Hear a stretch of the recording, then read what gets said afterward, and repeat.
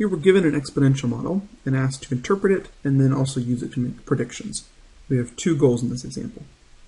The model we're given is that the population in the US has grown according to this exponential model.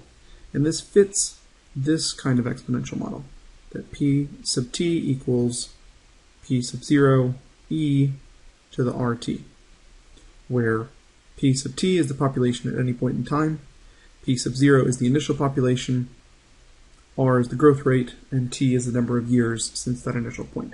So we're told that this model is since 1930, so 1930 is year 0, according to this model. Matching up the general exponential model with the example we're given, we see that P sub 0 is 123.1, which means that in 1930 the population was just over 123 million people. And we notice that R is 0.01217, or about 1.2%. So growth rate since 1930 has been about 1.2%. The second thing we're asked to do is to predict the population in 2000 using this model. So we'll take this model and let t equal 70 because we're predicting 70 years after the initial point, after 1930. Plugging in 70 then for t. Now all we need to do is calculate this right-hand side.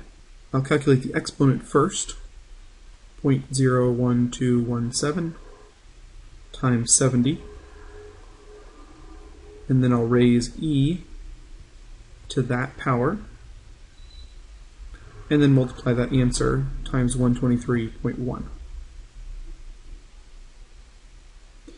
Therefore, this model predicts that in the year 2000, the US population would be about 288.5 million people.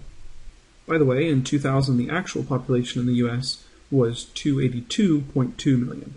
So the exponential model overestimated by a little bit, but not by that much, considering how far forward it was making a prediction.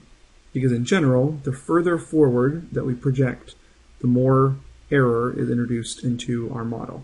So all things considered, this model did fairly well at predicting the population in the year 2000.